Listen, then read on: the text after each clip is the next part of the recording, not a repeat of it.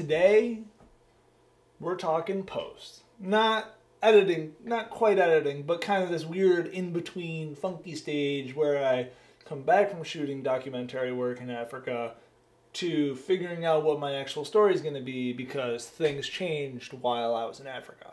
So, here we go.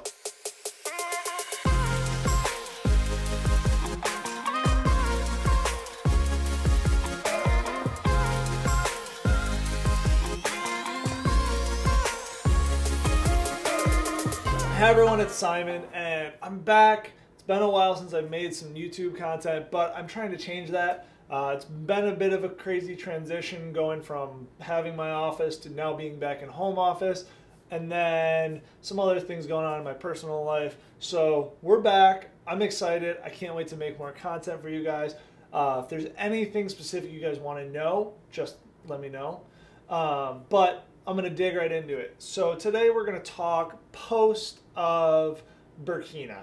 So this video is going to be a little bit of preface and kind of what my initial steps were getting into post. So Burkina, anytime I'm working overseas, I have a general idea of what I'm trying to accomplish. What are the programs that we're trying to fundraise for? What are the things they're trying to expand? What kind of programs? Those kinds of things. I work with orgs ahead of time to get an idea of what our end goal is for the product, because it's pointless for me to go if they don't have an end goal for what we're creating. That being said, I had the general gist, but whenever I go overseas, things are never what we expect. We have a general idea of what's going to happen, but in Burkina they've got a saying called Wawa, which is West Africa wins again. Basically, you can have the best laid plans, but things are going to happen when you get there that change it the minute that you land. So our goal for this project was really to highlight this manual pump irrigation system, and that's really been the end goal. I was there documenting the installation of 8 of these. There was already one that had been installed, so we were able to see a little bit of what it looked like after a year after installation, plus we were there documenting the actual installation of a bunch of these with some villages that actually had some crops already growing, which was pretty awesome. So while we were there, timeline shifted, and so we didn't kind of get some of the interview bits that I was hoping to get, that kind of stuff. So that changed how I had to approach the video. That was a big one, and then at the same time, our timeline for trying to get these done compacted because the people that were in charge of the project decided we had to have all 8 installed before we left, and so that didn't leave us as much time for capturing some of the ancillary or the extra content that we were hoping to around what was being installed. We really just went boom, boom, boom, boom, boom, installing these irrigation systems. It was awesome to get them all installed, but it did sacrifice some on the media front. So there are certain things that I was hoping to get that we didn't get, certain B-rolls, certain interviews, those kinds of things like I mentioned.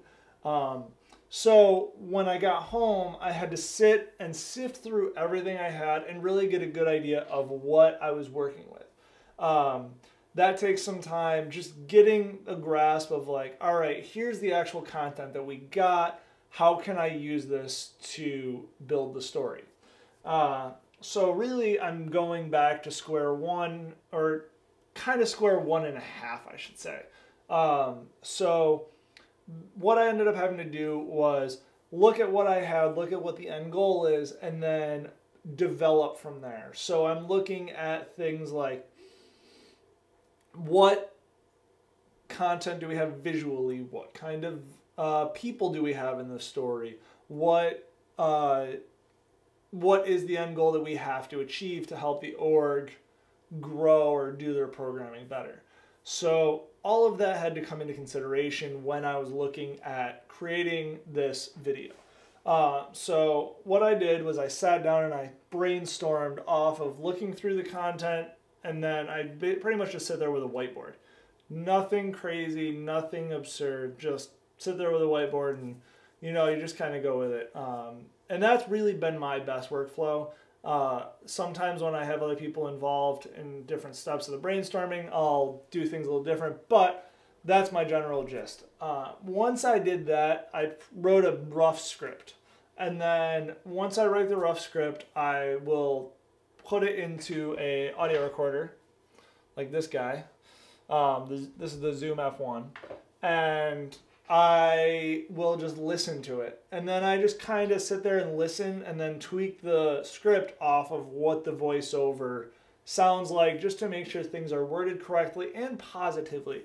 One of the things I hate is videos that just play the sad story card. Sorry, I don't know where that was going, but I don't like playing like the ASPCA kind of things where it's like the dog like chained up. Like, I don't want to like guilt people. I want to show people realistically what the environment's like, but I also want people to understand that a lot of the Africans that I know are some of the happiest people that I know, and that they are very positive even in the situation that they're in.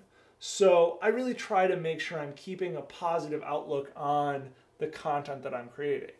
Once we get a decent script that I'm comfortable with, I actually sit down and I listen to it again, but then I put it in my video editing software, and I'm a Final Cut guy, but any given software works. But then what I do is I'll sit with a piece of paper and I will like jot notes with the timeline of what types of visuals I need to grab for different parts of the video. And then that way it makes it faster for me when I actually go down to edit.